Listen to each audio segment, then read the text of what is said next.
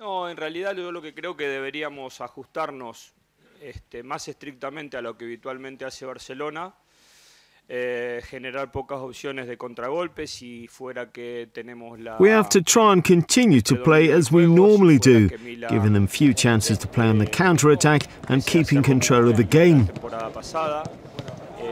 Most of all, playing against an Italian squad, we need to avoid the opportunities of the counter-attack. Creo que el Milan tiene grandes jugadores. I think AC Milan have great players, and it showed last year, so we have to be focused for the 90 minutes. Obviously, it's a pleasure for me to play in Italy and against Milan. The other question on Mario Balotelli's potential absence, there are two answers. First is the one I can give as Barcelona coach, and the other coming from the audience. When the stars don't play, it's bad for the audience, but it's good for the other side.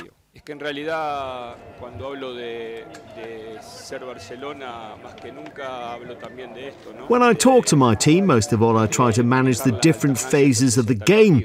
Barcelona's main characteristic is keeping control of the ball, but also creating different chances in the game, and we have done this very well lately.